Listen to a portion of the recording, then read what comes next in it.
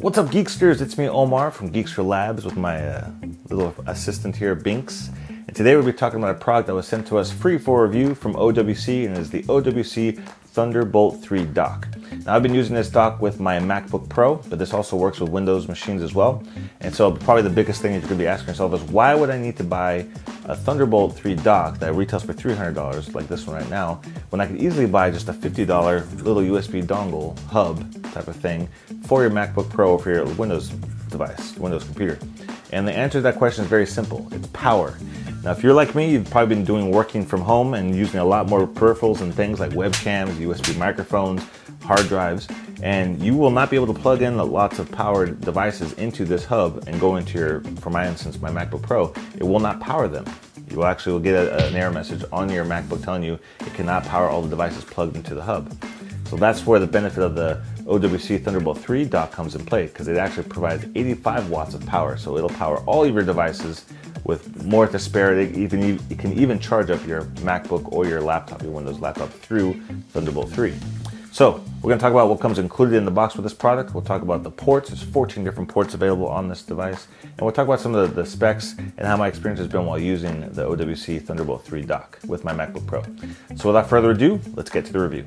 So included with this is a power supply, so it has the AC adapter, and they do also include a Thunderbolt 3 cable. It's an 18-inch long cable, so it should be long enough for you to fit it and be able to have it reach to your device, to your laptop that you're using with it. So when it comes to the housing of this dock itself, the chassis around it is aluminum, and the top and bottom covers are polycarbonate, so they're plastic. So it has a really nice, sharp look to it. It looks pretty slick. It's low profile. It's only an inch thick. And it doesn't get super hot either while you're using it. It does warm up, but does not get super hot. It's about 9 inches wide and about 3.5 inches deep. And like I said, only 1 inch thick. So it's really easy to kind of slip, hide underneath your laptop like I have here under my MacBook. Kind of keep it tucked out of the way. And it has a few ports in the front that are accessible. Most of the ports are on the back of it. And speaking of ports, let's take a closer look. I'm going to show you all of the 14 ports that are available on this dock. So on the front of the dock, we have 5 ports that are easily accessible. And so from left to right, we have first off the micro SD card slot, which obviously you use with micro SDs. Next to that, we have the SD card slot.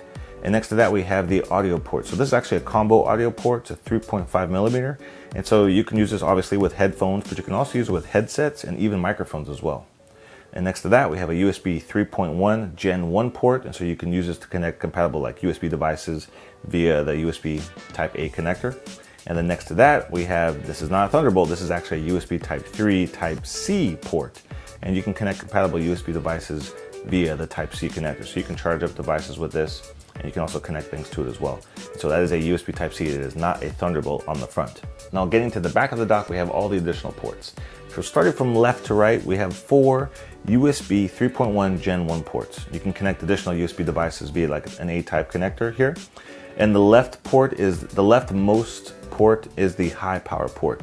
And so this is provides a little additional power in case you need to power something that requires more power, like the Apple iPads. These ports are also otherwise identical to the USB Type 3.1 Gen 1 ports that are located on the front of the dock that we just showed you.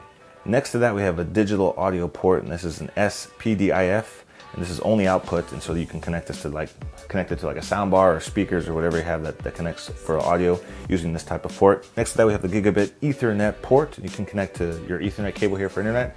Next, we have our Thunderbolt 3 ports, and there's only 2 of them on this dock right here. So the one on the right is actually the one that you would use to connect it to the host, so it connects to your laptop. And this is what will allow you to have all the devices that are plugged into the dock connect to the laptop, and it'll actually also power your laptop as well. So that's what I'm using right now, is using this to power my laptop, is just through this one Thunderbolt 3 port.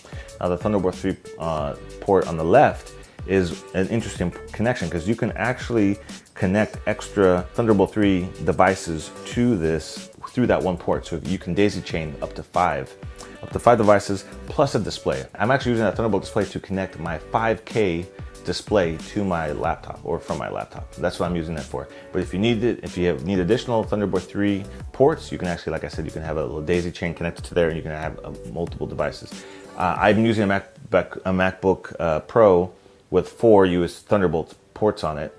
So for me, I don't really need to because I have 3 additional ports besides the one I'm actually using with the dock. But if you have, like, my other personal laptop is a MacBook 13-inch, it only has 2 Thunderbolt ports. So if I'm using this dock with that computer, I only have 1 available Thunderbolt port, which is kind of puts me in a pickle because then I have to connect other things to that one device. But using this dock, like I said, you could daisy chain up to 5 devices, and you can have a lot more Thunderbolt 3 connectivity if you need that. Next to that, we have the mini display port, and this is obviously what you would connect your display, your monitor to, and it supports DisplayPort 1.2.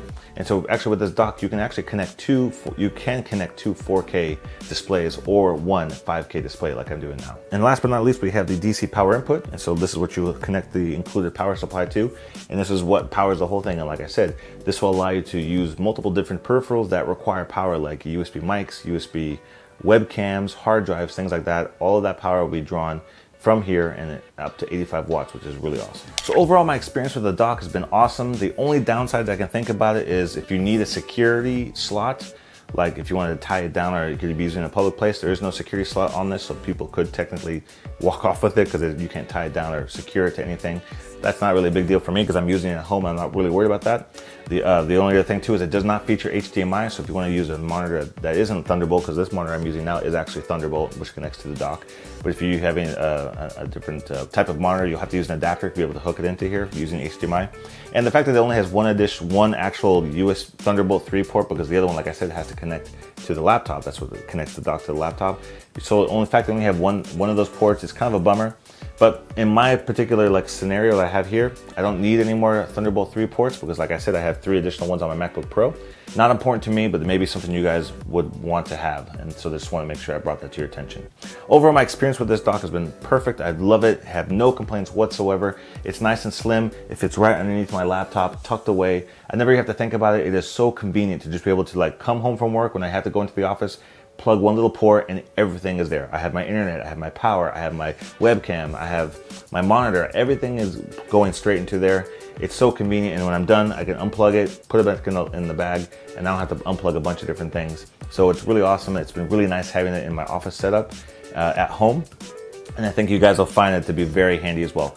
It does retail for quite a bit, $300, but that's kind of what you're gonna have to pay for these types of docks, especially Thunderbolt 3. They're just gonna be in a higher price range, but I haven't had any issues with it whatsoever. It doesn't overheat. I have no issues whatsoever. Everything I've plugged into it has worked totally fine, so no complaints from me. So if you guys are interested in purchasing one of these, I'll put the link down below in the description to make that really easy to find. If you want to check out some of my other videos, you can click over here. I got 2 clips you can click on. They're right on top of the little Binksy. And if you want to subscribe to my YouTube channel, make sure you click on my face and don't forget to ring that bell to be notified of all my new reviews as they drop on my channel. And we will see you in the next video review.